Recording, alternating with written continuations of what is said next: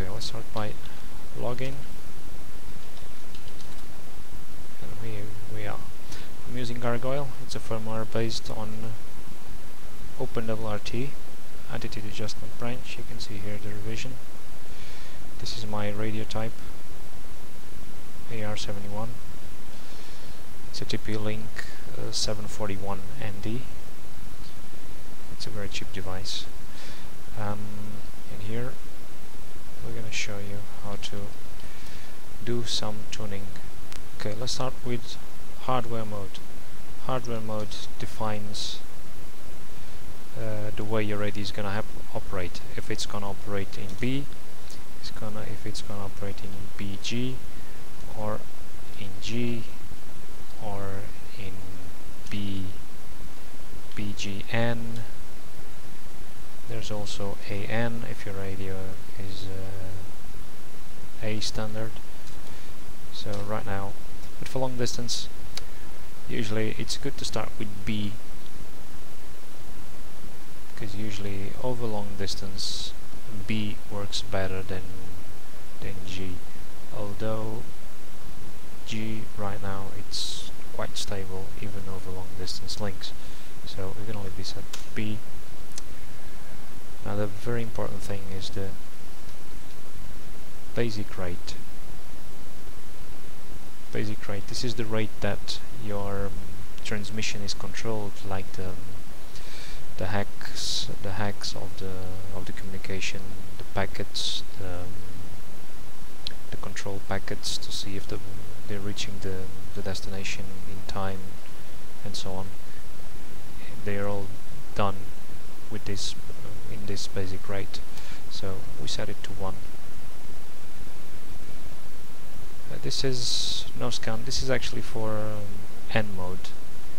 Usually I set it to disable just in case. Even if I set it to B, I just like to have it disable. The beacon interval. This is very important. You can play around with this. It can be usually the typical number here is 100. I've found with this radio I can get better results with a higher value. Even with the 300, 250, 300, I get to a decent bandwidth, even with the beacon this high.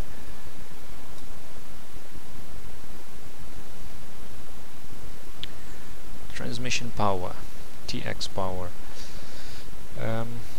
Usually this is a point where many people fail, because usually they think if I have more power on my link, I'll have a better link, I'll have a more stable link. That's not true, because usually the radios they don't come with a noise filter, and the more power you have on your radio, the more noise you also have. So the ratio signal to noise, sometimes when you increase the power, is actually smaller than when you have a lower power. Usually I use 16. I can go up to 18. This radio goes up to 20, but usually 16. It's a good reference. It's more important to have a good antenna than actually to have an amplifier. If you have a antenna with more gain, or a directional antenna to have an hour beam, it's more effective than actually having a lot more power. Setting this to 16. Channel bandwidth. Typical bandwidth is 20 megahertz. This number here is megahertz. For N it's 40, but if you have problems with interference because of neighbor radios, you can set it to 10 or even to 5 if it's very noisy. But the thing is, both radios on both ends, they need to be operating in the same channel bandwidth, or you won't have communication. So remember, if you set this to 10, the radio on the other side has to be 10 also.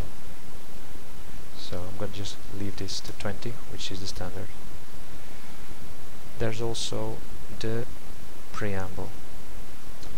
Short preamble, usually I set this to 0.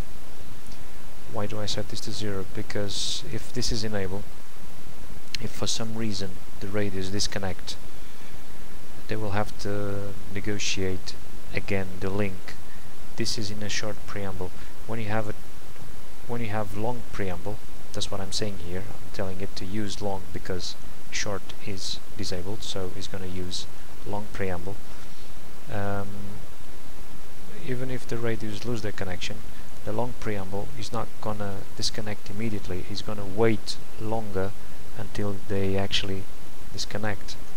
So for a long distance, if the radios lose their connection for a moment, the longer preamble will maintain the link, then they will reconnect again.